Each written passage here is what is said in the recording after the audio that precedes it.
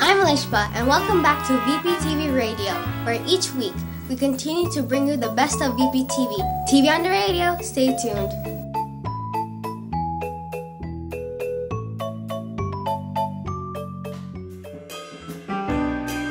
I'm a team, here today for our regular host Maham, who is on assignment. Last week, we shared all the excitement from the Aga Khan Museum.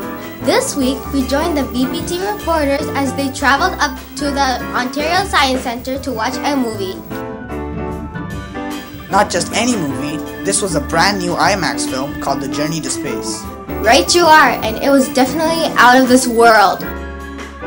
I'm Alishba. Not only did the reporters get to see the movie, but they spoke with the director, Mark Krenzien, too.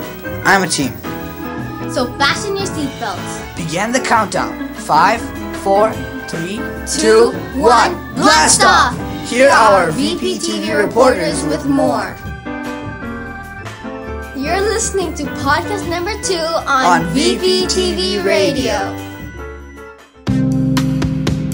We're at the Science Center and we just watched the movie Journey to Space. Tyler, what were your thoughts about it?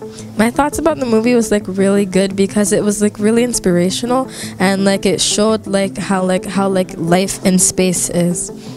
What about you, Zach? What do you think about the movie? Well, about the movie, I thought that it was very inspirational, and I got to learn about how the astronauts go to space and the space shuttles, and I learned about when humans will go to Mars and the shuttle that's going to Mars. So it's a pretty educational movie for me, and I learned a lot. Faz, what did you think about the movie?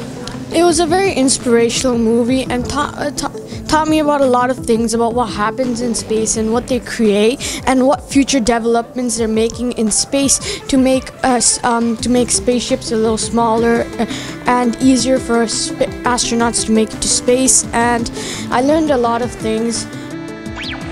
Hi Maya, what did you think about the movie? Well, it's kind of cool. It feels like that one of the kids were trying to go on the moon, and it's a really cool movie. Hi, my name is Camila. We are right now at the Ontario Science Centre and we are with the Curious Kid Professor. Sir, how did you feel, or what are your thoughts and feelings on this movie? Well, it sounds very interesting that people are going to get to go to other planets, and I think it would be really fun to design that stuff. And the movie, it was cool how it showed all of the things that might happen. So Carter, what was your favorite part of the movie? It was cool when they showed what it might look like on the mission to Mars, and when they showed how there was a perfect time to do the launch. Hi, I'm Zunaira. Mark, what was your favorite part about making the movie?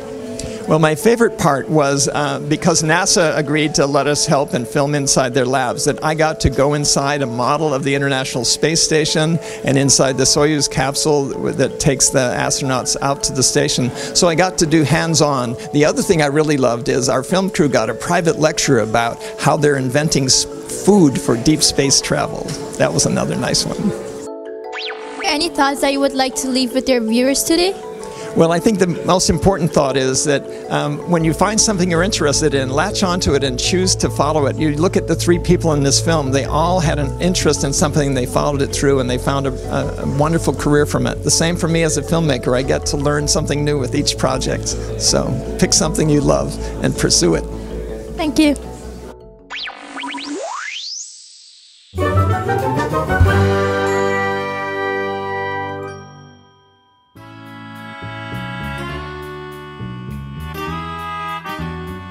Thank you, reporters. We have now returned to Earth. What a fantastic journey. What do you think, Hatim? Would you like to be an astronaut and live on Mars? I'd like to live on Mars. That would be really lit. Thanks for that, Hatim. Well, that's podcast number 2 from VPtv Radio. Thank you for continuing to join us each week. Thank you very much to Jefferson for arranging this accelerating opportunity for VPtv. And thank you so much to Director Mark Krenzien for speaking to VPtv. I'm Haji. And I'm Alishba. Thank you for listening to VPtv Radio, bringing you the best of VPtv.